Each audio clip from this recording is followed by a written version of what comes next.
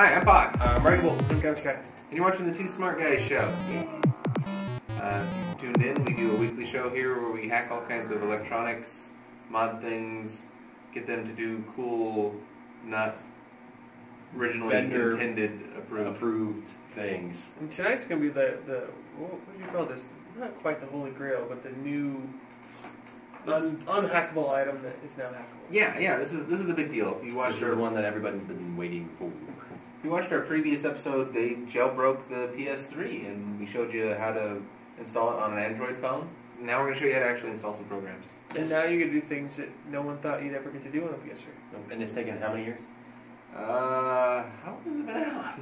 Well, that's say I read about what PlayStation 1 came out in '95. So that's not the same thing.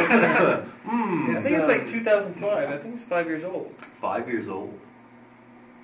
Wow. Yeah, It's 5 years. It's pretty. It's held its ground for a long time then. Because there's been active hacking attempts on this. Yeah. Oh yeah, people have been trying forever, and I don't know if it's because of the other OS getting taken away that they really tried hard, or because the other OS did have an exploit. There might be a correlation there, and Yeah. somebody trying to enable that functionality again, they discovered something interesting. Who knows? Who knows? Anyways, so what the jailbreak lets you do is run unsigned third-party code. Yes. Which means it doesn't have to be approved by Sony. Exactly, so it can be anything you want. Right. So what's one of the things that Sony wouldn't approve to run on their system? Backup launchers. Yeah. So you could copy your disks to run off the hard drive. Yep. The other big thing is competitors' hardware, like Nintendo hardware. Yes, like emulators. Yes. You'll probably never see a Mario game on Sony within our lifetime. But the other thing that people have been putting not for sale, out, at least. Yeah. The danger here is unsigned code is also anybody can put something out there. So there's already an exploit out there for malicious code, and that will brick your PS3. And so if you had anything on there that you needed to be backed up, what should you back that up with? Mosey! Wow. Where else would you go? Best $5 insurance plan I know of. Yes, and you can use our coupon code right there, maybe, if it doesn't kill our stream. Right there, yes, right there. Use our code, and you can save 15% forever. Yeah, and the cool thing is like on this PS3, you can FTP in and pull off all your contents and back it up through your computer or online, off-site. Yeah, because where are you going to put all these backups? Once you make these backups are huge. Seriously. How do you back up your backups? Yeah. I'm backing up my PS3 game, and it's now, it's 23 gig disk, and I'm using 19 gigs on the game. These are games you own, by the way. Yes. Yeah, of course. Yeah. It's my game. All right. That worked out, huh? That was on top of it. That was pretty slick, but I was busy kind of sleeping or in my own little days. See, you wasted your enthusiasm. I stopped doing them. I had to stop doing them. I saw that injury point. All right, so here's the tutorial. This is how you do this. He's teaching. It couldn't be simpler. You couldn't. Well, no, I don't know. I don't know. We've seen some really simple. It's pretty simple. Basically, take any USB stick that's fat formatted. A fat stick, okay. Yeah, a fat stick. So your default formatting in Windows on A fat stick. Yeah, the format that it comes on when you buy it. You don't have to reformat it. And you download the package. So stop it. I'm not saying anything. You got the fat stick package. So, continue.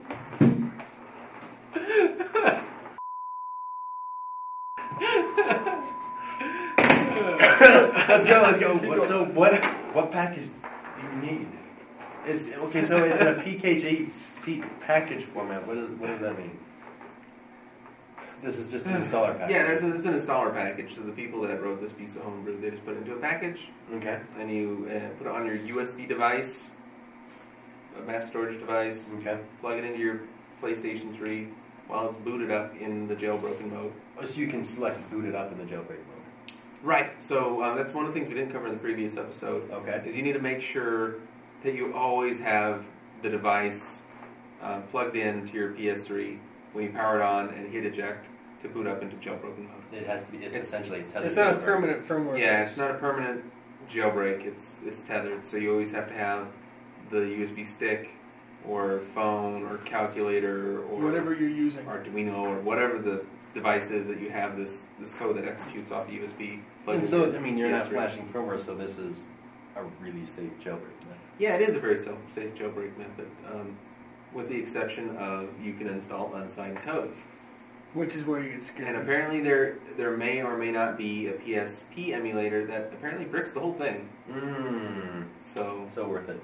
Hey, so, anyways. Trusted sources when you get these things. Yeah, put your PS3 up into jailbreak mode, plug in your USB stick, and just browse to it. Huh? Yeah, just browse to the package and install it. So really basically just simple. Unzips it or It's exactly like you're installing a demo or anything else. It just installs, real simple, and then it goes in with all your other games. So we have a bunch of homebrew on here. We've got an FTP program so that we can transfer stuff to the PS3, ROMs, whatever. There's the Sega Saturn emulator.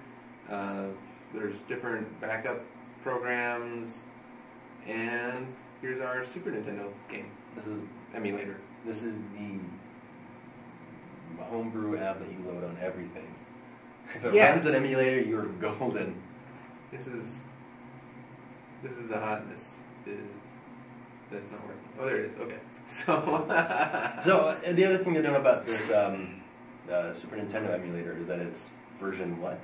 I think it's like 0.1, or maybe 0.01.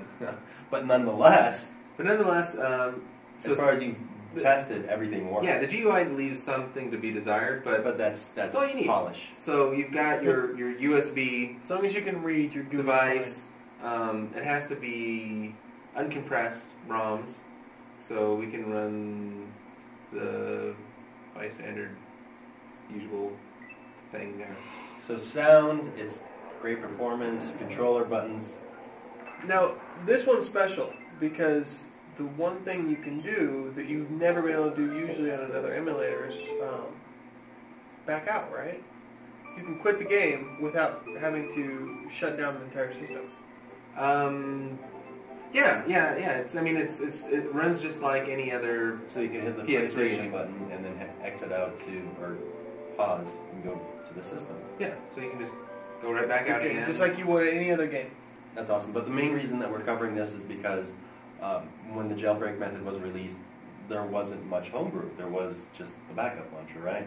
Right. And so, as we can slowly see, is more and more homebrews being put onto the PS3. Now, just in case someone hasn't seen this episode before, last episode with the PS3 jailbreak, you have to have no more than firmware 3.41 on your system, right? Right. So there has not been a new jailbreak for the 3.50 or 3.42 or any of the other ones that came out afterwards. Right, so right now you're going to have a choice. Do you want to use a 3D or not? Do I want to update for the Move? Do I want to do all the stuff for 3D? Do I want to do all the... Now, fortunately, with the exception of iPad, Move stuff works on this older firmware. Good.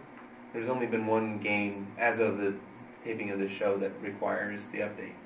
What about downgrades or custom, or is there any downgrade? That's the other thing. Because you can execute unsigned code, somebody's got a custom firmware loader.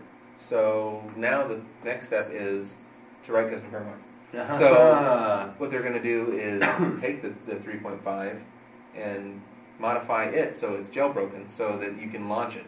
So you can just plug in a USB stick into your PS3, boot it up, and it'll boot into a jailbroken 3.5. So that may authenticate with PlayStation Network.